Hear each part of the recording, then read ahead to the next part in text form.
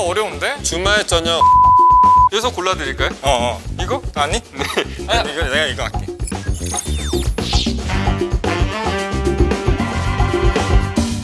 뒤에 보면 굉장히 많은 옷들이 걸려있잖아. 우리가 모두 사랑하는 아이템인 이 데님. 메인 아이템 중에 하나인 데님으로 저희 평소에 스타일링을 한번 보여드리는 컨텐츠를 진행해 보려고 하고요. T.P.O별로 저희가 랜덤으로 하나씩 뽑아서 그 상황에 맞는 데님 스타일링을 진행을 해보려고 해요. 살짝 기대가 되기도 하고 살짝 두렵기도 한데 한번 지금 바로 뽑아보도록 해볼까? 굉장히 많은 상황들이 주어져 있는데 보통 사람이라면 이렇게 많은 환경에 처하지는 않는 것 같아. 일하고 자고 일하고 자고 이거 아니에요? 일하고 자고 일하고 이런 느낌으로 제발 자는 거면 좀 편하겠다, 그죠? 데님으로?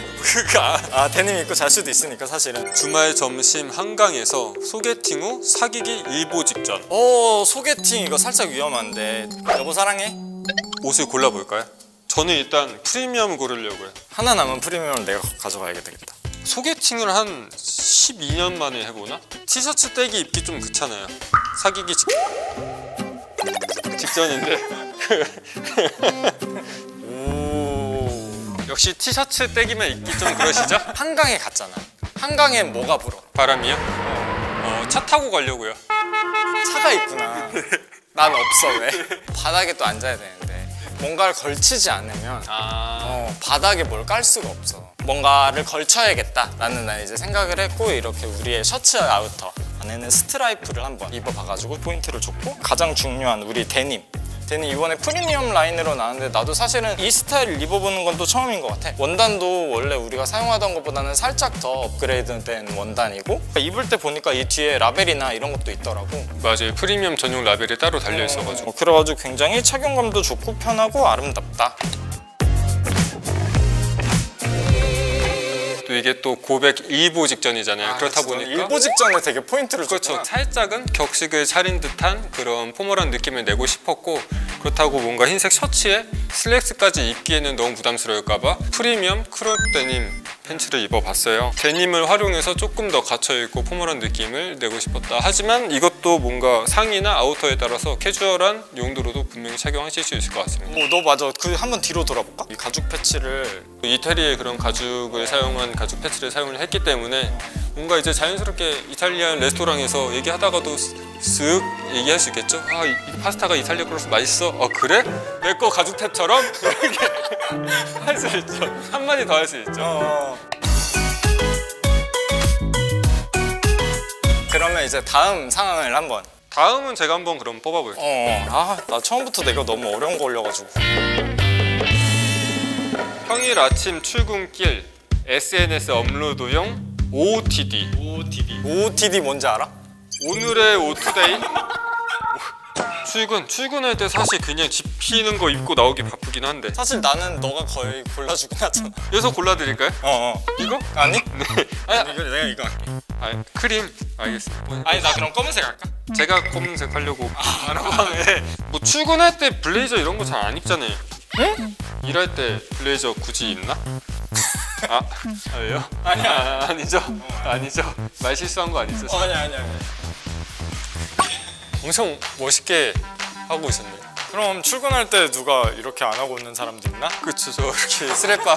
놀러 왔어? 아니요. 일할 때 굉장히 좀 편하기 위해서 레귤러 핏으로 한번 착용을 해봤고요. 올 블랙 같긴 한데 블랙이 이렇게 워시드 블랙으로 매치해서 미묘하게 다르게, 그리고 카멜 컬러로 포인트. 근데 제자리가 또 유독 특히 추워요. 맞아.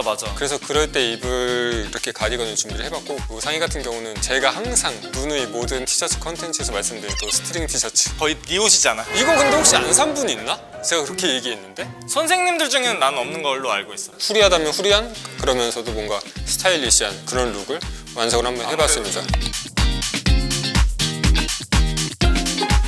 요즘에는 이제 크림 컬러 바지에 이제 상의는 조금 어둡게 입는 것들을 이제 아무래도 여러분들도 좀 많이 보실 것 같긴 한데, 밝은 컬러의 바지, 좀 어두운 컬러의 이제 상의, 그 위에 이제 글렌체크 블레이저로 포인트를 한번 줘봤다. 구두에 이제 벨트까지 해가지고 살짝 포멀한 연출을 이제 데님으로도 낼 수 있다. 전문성이 아무래도 있어 보이지. 일할 때 내가 뭐라고 얘기하면 신뢰도가 상승 살짝 하잖아. 맞아요. 이게 또 글렌체크 저 칸이 엑셀 칸 같아요.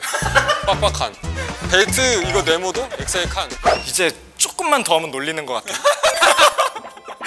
이제 OOTD다 보니까 인스타에 올리잖아. 해시태그 써봤어? OOTD 하나 넣으려고요. 해시태그 영원히 해시태그 무신사랑해.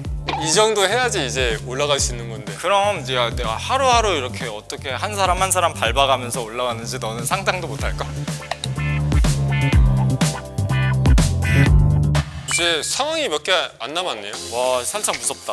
애매한 상황보단 근데 확실한 상황이 더 나아. 그럼 확실하게 제일 앞에 있는 걸로 한번 갈까요? 아 어려운데? 주말 저녁 카페 갑작스런 친구와의 연락. 보통 저는 안 나가긴 해요. 하지만 나간다고 치고 한번 옷을 골라볼까요? 저는 좀 의미를 하나 담아가지고 하나 고르려고요. 생지. 아 생지를 읽겠다. 약간 리얼리티를 살리기 위해서 가장 무난한 거를 고르고. 저는 제가 제일 생각하는 데님 하면 떠오르는 그런 룩을 골랐어요. 친구가 나왔는데 신발을 신었다? 이미 잘못했다. 아 원래 버선발로 뛰쳐 나왔어야 됐었는데 맨발로 나와야지. 어이구 반가운 친구 이렇게. 핏하게 맞는 그런 슬링크롭 데님 팬츠 이런 것이 좀 제 체형에는 좀 잘 맞아가지고 흰 티셔츠 그 위에 이제 스트라이프 시어서커 셔츠를 통해서 약간의 이제 깔롱을 부려봤다. 혼자인지 뭐 누가인지 모르는데 어쨌든 친구가 야 빨리 나와 이런다면 끊었어. 근데 또 궁금하잖아. 후환이 뭔가 있을 수도 있는 상황이 펼쳐질 수도 그렇죠. 있잖아. 다 정장 입고 있을 수도 있잖아요. 야 너 여기서 이렇게 나오면 어떡해 이렇게. 카페에 있는데 친구가 이렇게 오면은 저 바로 기립박수. 야 시어서커. 더 이상 아 이게 더 놀리는 거다. 더 이상. 시어서커 한번 봐주세요. 네 한번 만져보세요. 오시는 분들 다 하나씩 줄 서서요 이렇게. 저는 일단 생지. 딥인디고 컬러인데 생지라고 하죠. 제가 원래 생지를 되게 좋아하는데 그 이유가 시간이 지나면서 저한테 맞게 워싱이 생기고 저와 함께 늙어간다는 그런 느낌? 그래서 친구 만날 때 그런 비슷한 느낌으로 그거를 강조해줄 기본적인 화이트 티셔츠인데 또 그냥 티셔츠가 아니라 프리미엄 티셔츠로 이렇게 빛 살짝 받을 때마다 살짝 은은한 광택 살짝 나게 또 신경 살짝 썼구나. 흰 티셔츠에 이제 청바지는 되게 굉장히 클래식한 루킹이라 가지고 집에서 나온 것 같아.